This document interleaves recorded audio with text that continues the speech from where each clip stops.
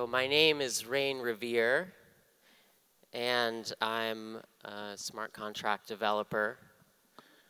I'm the lead architect at Shapeshift Prism, and I'm also the co-founder of Maiden. I've been doing smart contract development for a couple of years, and our team has learned so much along the way, and it's really an honor to be here and to be able to share some of those lessons with you. And it's especially an honor to be one of the few women up on stage. I'm a trans woman, and I love this work, and the community's so amazing, and so it's such an honor to be able to share some of this expertise and really dig into the details. So when I was thinking about what I could possibly share, I wanted to give something that was really practical, and so this talk is going to be pretty straightforward. We've got lots of things that we learn doing smart contract development in the real world. So that means production level, handling lots of Ether on the live network, which, as you can imagine, has a lot of responsibility that comes with that. So what you can expect from this talk is that I'm going to go from low level to high level. So all of these are pretty practical tips for all the smart contract developers in here. And I'm going to start with the code, and we're going to go over some details, some patterns that I've learned and our team has learned from. And then we're going to end on some higher level patterns, especially when it comes to being a leader on your team. How do you lead as a smart contract development engineer? So first, the low-level patterns. Central logging is something that took me a little while to find my way to. And when you design your smart contracts, you want to modularize things, right? We all know that as software developers. But there's some quirks in the EVM, at least at this time, that you may not think about ahead of time, but actually lead to a system that is more maintainable and is able to respond and communicate with your server or whatever other architecture you have. And one of those is what I call central logging. In a multi-contract system, logs or events that are fired are really an important way to track what's happening on-chain. All of your off-chain activity is going to be based on different events that are firing. And when you are firing events from different contracts, you generally have to monitor those events separately. So each contract, you're going to be watching those events. And so if you have a multi-contract system, there's actually a lot of benefits to using a single logger contract. And so when you have a single logger contract, all of those events will fire from the same contract and are easier to monitor. So let me just show you how that looks. So here's an example of the logger contract. And what we have here is a whitelist that maps addressees of contracts to a simple Boolean that says whether it's been approved or not. So this is where it handles multiple contracts. So those addressees are of contracts, and you have a modifier that's a simple requirement that the sender is indeed in that whitelist. And so the modifier whitelisted is provided here. And then you can have any event. Here the event is called registered. So that's the red text with the 2 superscript. And the registered event is simply forwarded from the log registered function.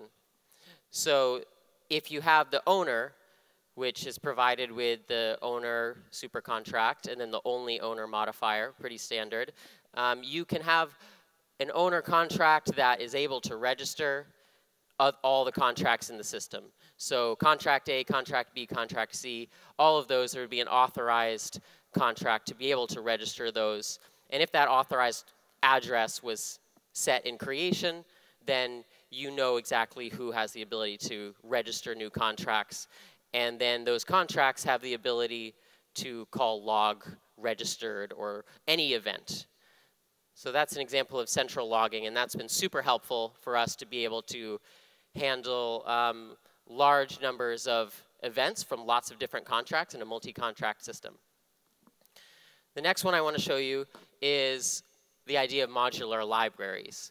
So libraries in Solidity, if you're not aware already, are a way of deploying code once that other contracts can use over and over.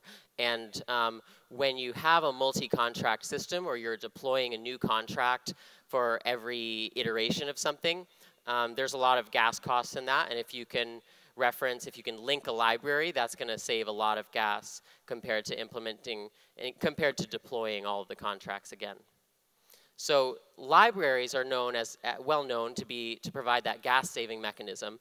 And the idea of modular libraries is the idea that you can link multiple libraries together in order to provide some abstraction layers. So these are all like architectural patterns for you to have more maintainable smart contract code. So what does this look like? The modular library is one in which the contract itself doesn't have to know about all of the different modules. And so it's a way to encapsulate functionality within a library in order to have some separation. Now, libraries are linked, and all of the calls end up appearing internal. So this doesn't actually provide, this is more of an organizational strategy, an architectural strategy, than changing the actual access levels. So here's an example. For the Prism project, we have a library called PrismLib. And there's a lot of different pieces of data and libraries that have functions that operate on that data. And as a way to break it into smaller pieces, one good method is to have a data struct in each of the libraries. That's defined in each of the libraries. And then that can be included in the contract. And so you have nested levels of data. So the struct is defined. You can see in the blue with the number 1 is the data struct. And then that's being expected to pass into each of the functions. So the rebalance function on the PrismLib is going to ask for the PrismLib.data. And then the nested nature comes from the fact that PortfolioLib has its own. PortfolioLib, we can assume, is that lib B, and it's being imported somewhere else. So PortfolioLib, we can assume, has its own data struct. So PortfolioLib can be accessed, the functions can be called in PortfolioLib, and the data is contained within that lib. And so there's an abstraction there. If you notice, we're not passing the entire PrismLib.data to the rebalance, PortfolioLib.rebalance function. We're only passing self.PortfolioLib, so the second red instance, number 2. And so that way, PortfolioLib.rebalance or any other functions in PortfolioLib don't have to know about anything else in the data. So this ends up being a pretty standard abstraction and hiding mechanism, but something that we haven't seen a lot of out in the wild with library development, but we found it to be a really great architectural pattern for Prism. So now we get to the last of the low-level patterns that I want to share with you.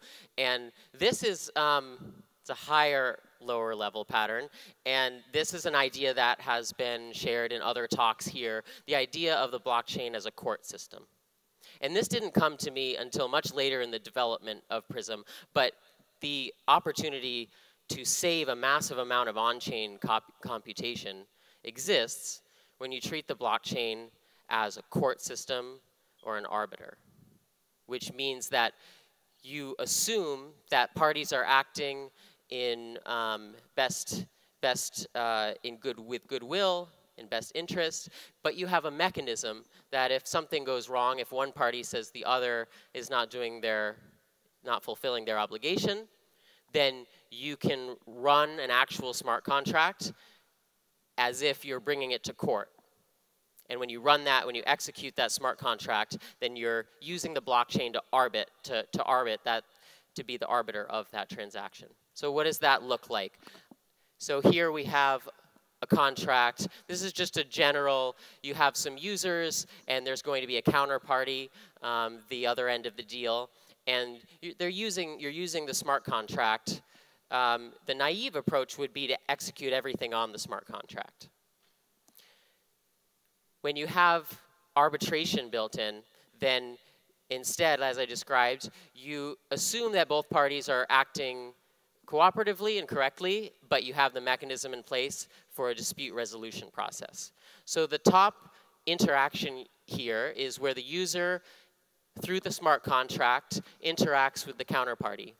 There's not any execution. There's really nothing happening there. There's not code that's being executed on-chain, maybe just a hash that's stored that both parties can use to evaluate off-chain what's happening. So user A maybe sends some ether to the contract. After a certain amount of time, the counterparty is expected to send ether back or some transaction occurs. And at this level, it's really up to the counterparty whether they want to do that or not. Now, if the counterparty doesn't do their part, you have a time window, a week, a month, whatever the time window is, where the user can file a dispute. And that's all on-chain. So there's a time window, the funds are locked up, and so imagine user B has a problem and says, yeah, the counterparty didn't do their job. So they send a dispute resolution transaction, and this time, whatever business logic needed to be executed, which could be quite expensive, is going to be fully executed, and because it is deterministic, the winner of the dispute will always win. So the beauty of this is that the incentivization is such that if you know you're going to lose, you would never do the wrong thing. So the counterparty has zero interest, and the reason you force that incentivization to be aligned so strictly is that you say if you lose the dispute, you basically lose all of your money, right? So you punish the person for behaving against the expected behavior. And so when done right, there's really no incentive to go against the expected behavior. You have user A acting, expecting a certain thing back from the counterparty. You have the counterparty doing their job. The threat of the dispute resolution process incentivizes the counterparty to do their part. And the beauty here is that you're not actually executing the full contract logic on chain. It's just user A doing their thing and the counterparty doing their thing. So I see this as a potentially huge pattern that can be used across smart contracts in order to optimize, reduce execution time. And this is something that could be put to good effect on a lot of projects. Okay. How's everybody doing? You still with me? The developers are. The developers are like, yeah, this is cool. Okay, so we have some higher level patterns, and these are for you as well. These are also for developers. If you spend more than a couple years working in the software industry, I hate to break it to you, but you're going to have to do some things other than coding. You're going to have to learn some other skills, and some of those are going to be technical skills, and some of those are less technical. But what are the higher level patterns that allow you to be successful as a smart contract developer, not just when you're in Solidity land, but when you're working with your team, when you're making judgment calls, when you're making important decisions about the direction of your product that the rest of your team is looking to you for? So one is something that I call role analysis. This isn't a technical term, but role analysis. How do you analyze the roles in the smart contract? And this is something that you can use. This is simply an approach to smart contract development and design, and you can use it at any stage of the process. So if you're designing a smart contract from scratch, who is interacting with the system? That's the main question you're asking here. Who is interacting with the system, and what are their incentives, and how are their behaviors going to derive from the functions that you expose to these different roles?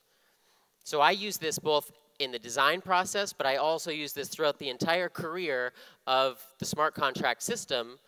When you're iterating and you're adding new features, there's always going to be adjustments to the behaviors of the different users and the different roles that are interacting with your system. So to be a really good smart contract developer, you have to understand all of the roles of individuals interacting with your contract, what their different incentives are, and how that affects the overall functioning of the system, right? This is like the essence of the game theoretic nature of decentralized smart contracts. So just some examples. The Prism contract for Shapeshift Prism has a few simple roles. It has a buyer, a seller, and an oracle. And with Prism, the buyer purchases a contract, a portfolio of different digital assets.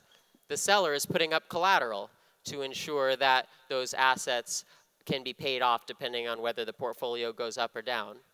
And then the oracle is another entity that's providing the prices that determines the value of the portfolio. So different roles, and even these simple 3 roles have involved a high degree of analysis and ongoing analysis to make sure that the trust implications are well understood as the contract develops and becomes more sophisticated. Another example is a SALT loan. Let's say you were doing a loan that was backed by digital assets, that was collateralized by digital assets. In this case, you have a borrower, someone who's borrowing cash, and then you have a lender who's offering that cash but then locking up the collateral.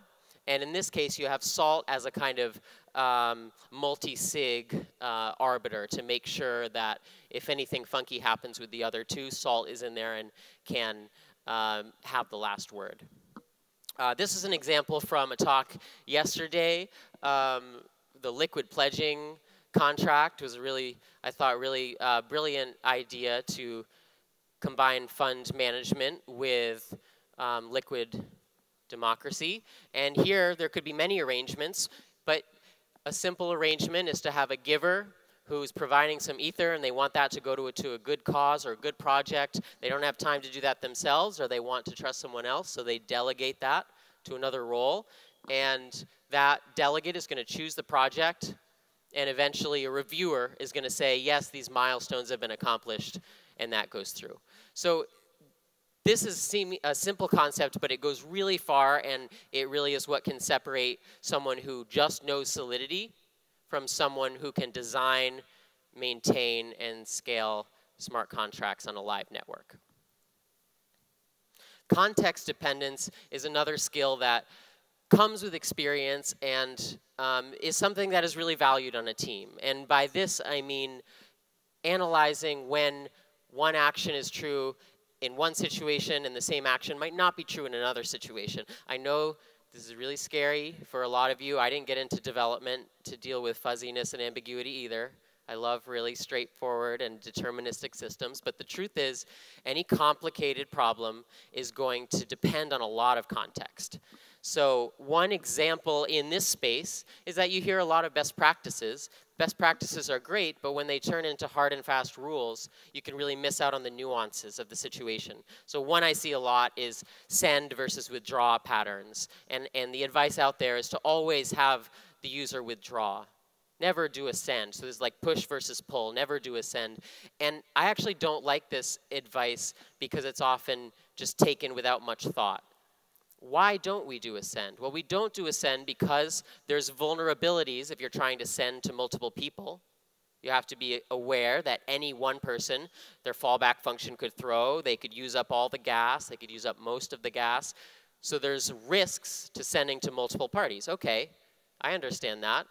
There are also situations where maybe you don't want, for the user experience, they don't have another transaction. You don't want them to have to do that transaction. So maybe the send would be appropriate in those cases. Keeping in mind this dictum of it depends, I had a professor in grad school who, this was in my counseling program, and it was beautiful. Every time anybody asked, well, what if you're working with this client and they do this? What should I do? She always answered, she thought about it, and then she said, well, it depends. And that would be her answer every time. So with skill and experience comes an incredible awareness of context. So I encourage you to think about context dependence. And lastly, I want to say leadership in blockchain at the developer level. Because contracts are immutable, technical debt is much costlier. So when you're making decisions as a lead engineer, you have to make a lot of judgment calls because that code might be on chain for a long time. And that's something to keep in mind. Thank you so much. I'm going to go over the patterns just to name them. We talked about central logging, modular libraries, and arbitration as architectural patterns at a lower level.